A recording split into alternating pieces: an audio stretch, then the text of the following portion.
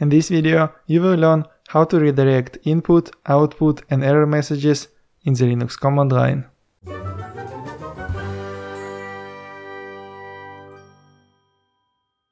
Your Linux system handles information in the following way. The standard input is usually what is produced by your keyboard, so this is what you type. This input goes to the program, and the program processes this information, and it outputs two kinds of information. The first is the standard output, so this is what you expected the program to produce, and the standard error. So this message indicates what went wrong during the processing of the information you inputted. In this tutorial you will learn how to handle these different kind of outputs. You will learn how to separate the standard output and standard error messages into different files, and you will also learn how to handle input from the Linux command line. I hope you already know the command ls with option L, which lists the content of the directory. And in this case I will list the content of the directory usr bin. And as you can see, this output is very lengthy because there are many files in the directory.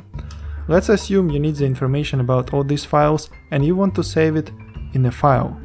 So to do that, you again type the same command, but then you type the redirection sign and you give a name of a file. Let's call it bin.out. And if you open this file with the command ls, you can see this is the output of the command ls for the folder usr bin. I press the key Q to exit from the ls command. So now let's list a directory which doesn't exist. Again I type ls with option L and I name the directory not present.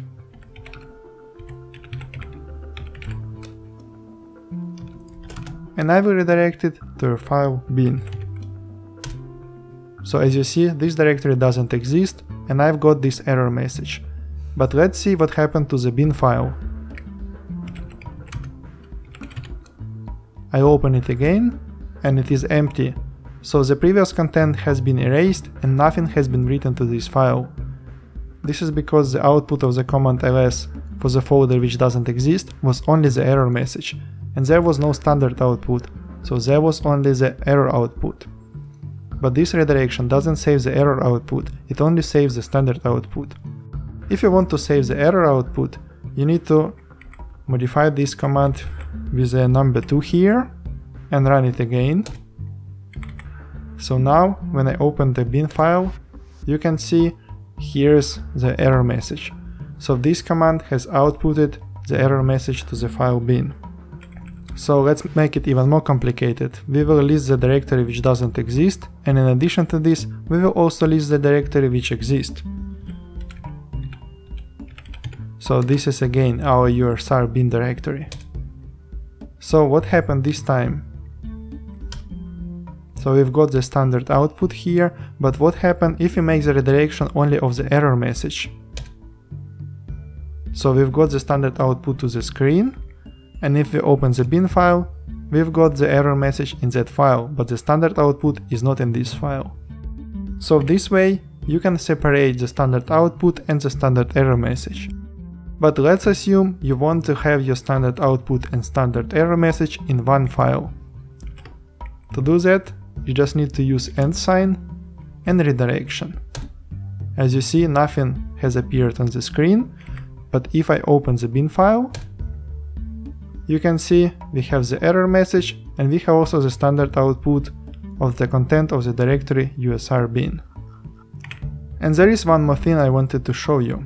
For example, if I list the content now, you can see that this is the size of the current bin file.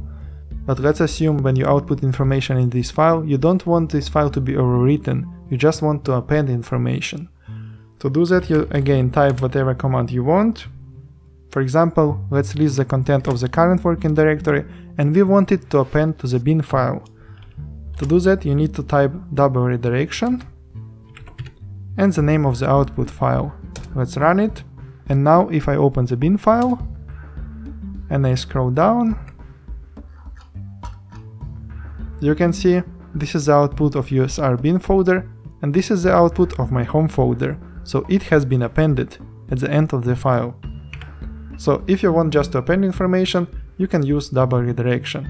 And it will work the same way if you want to output just error messages, so you place 2 here, or if you want to output both error messages and the standard output, you need to just add sign here.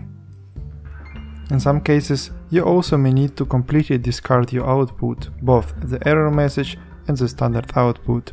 To do that, you simply type the command you want to run, and then you redirect your output to the new device. So we redirect it to dev, no.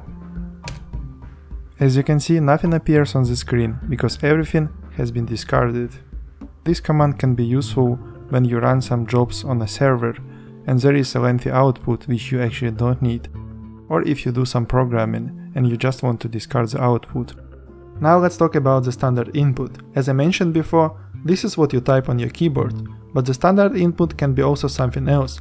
For example, it can be information from a file, and in Linux, the standard input can be handled by the command cat. You type cat, and then you press enter, and here you type any information.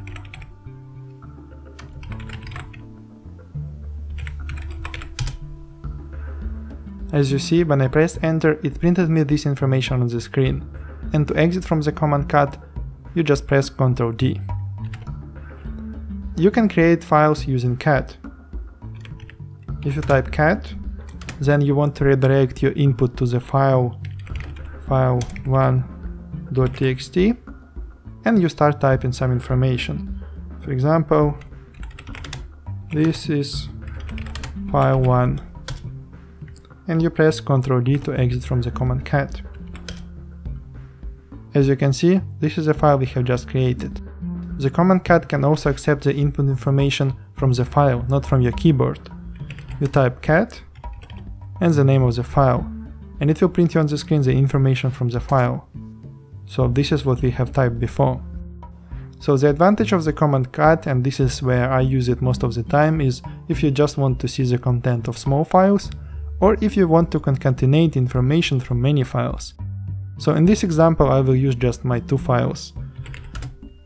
So this is the file from the previous example, bin file, and the file we have just created. And let's redirect the output of these 2 files into file 1.2. Press enter. So now if I open the file 1.2, and as you can see, this is the information from file bin and everything about it, and this is the information from the second file, which we have just created.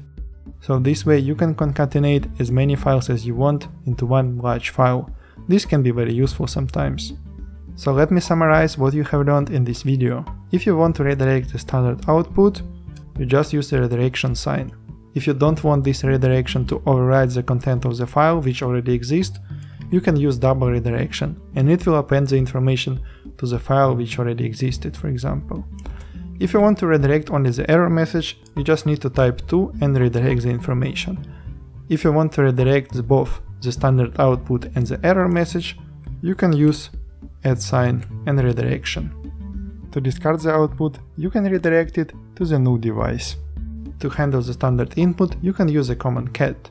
You can use it, for example, to check the content of small files, you can use it to create files, and you can use it also to concatenate many files together.